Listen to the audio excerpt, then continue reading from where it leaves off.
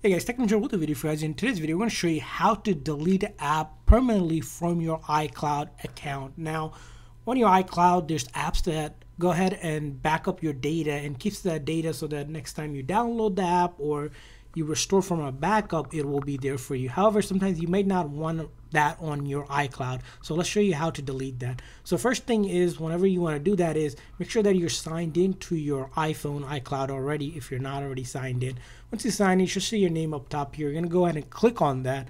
And once you click on that, you'll get a menu just like this. And all you're going to do and look for is iCloud here, just like that. Now, this is on iOS 16. So if you're running an older version, you might be seeing the menu slightly different, but the concept is going to be similar whether you're in an older iOS or a newer iOS. You see here, there's a bunch of options here.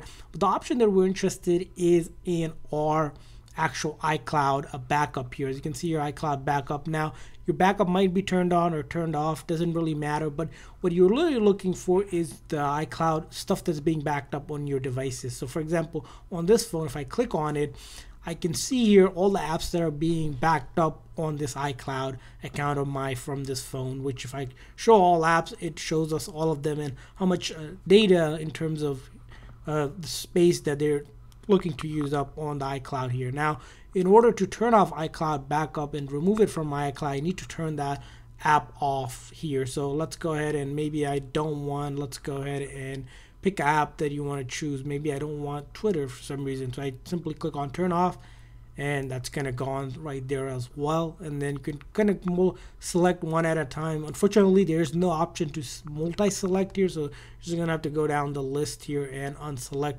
whatever apps that you don't want associated on your iCloud any longer, and you just remove it like that. Simply after you do that, it will be gone from your iCloud, so next time you download it, you won't have that app on your iCloud any longer, which again, sometimes you might have a lot of apps that you need to go through, but it's pretty much a way to go to remove any apps from your iCloud account.